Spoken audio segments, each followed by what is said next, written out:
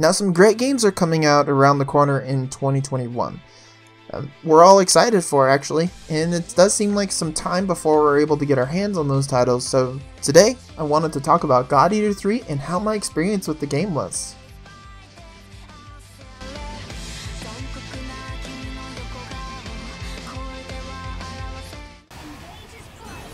So, a little background, I'm Paperbot, and I'm a huge fan of the big hunt style games like God Eater, Dauntless, and Monster Hunter.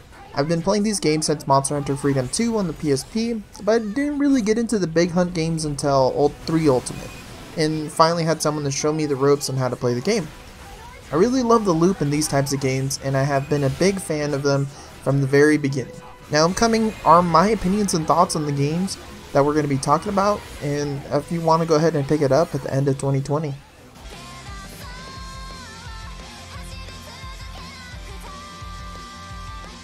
Take a look at this.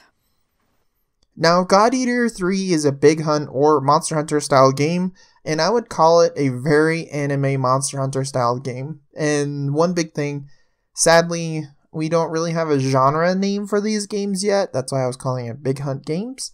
But Monster Hunter and God Eater are completely different. God Eater 3 is a much more fast-paced game, and it's closer to Devil May Cry style of combat and fighting than Monster Hunter, honestly.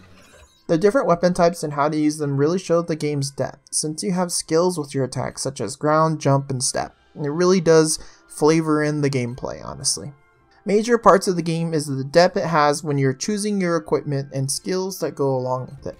Having 8 different weapon types and 4 types of guns to choose from can change your playstyle drastically.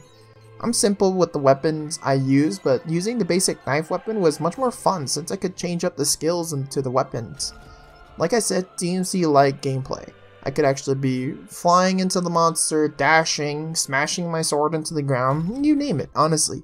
One gripe I have with the game is the style and how it handles armor. Now, one big thing I really enjoy about the games is usually building my own different sets of armor. But in this game, armor is kind of like put onto your shield. So your shield is what really brings up your defense in your character. So if you actually make a better shield, the better the armor. So, I mean, honestly, that's understandable, but there's really no customization when it comes to armor. I mean, you probably have more of like the style of clothing you can choose from and the style of your character can change. So that's one big thing you can go ahead and do.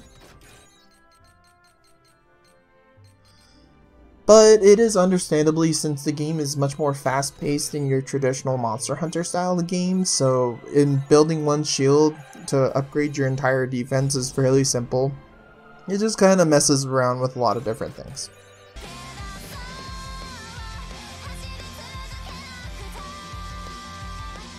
At first it was a bit awkward for me to switch my weapons and use combos, but as the game progressed I was able to get used to all the many mechanics of the game.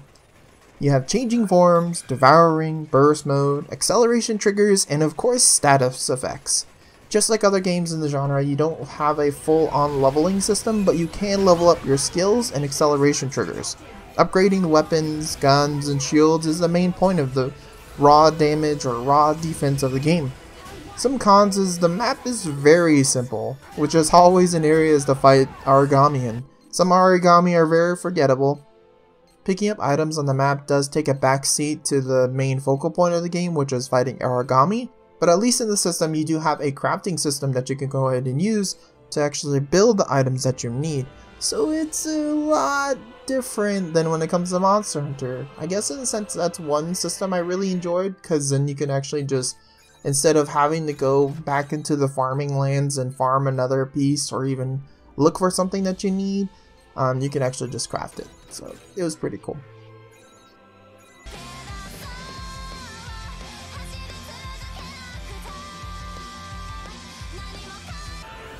Story.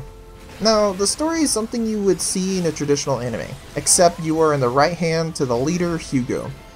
I won't go into the story too much since spoilers, I'm just saying that you pretty much have everything a shonen anime would have.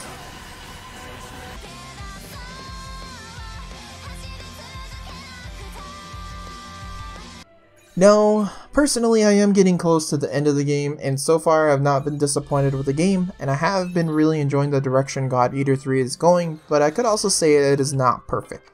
It passes for me to enjoy some of the systems, and some are better explained than others, but once you understand the systems or watch a YouTube video or two, it starts to open up God Eater 3. It does show some age on the map and origami, but it makes up with gameplay, and once again I will say this, these types of games are not for everyone. I know some big titles will be coming out soon, so if you need that itch to be scratched, feel free to pick up this game if it's on sale.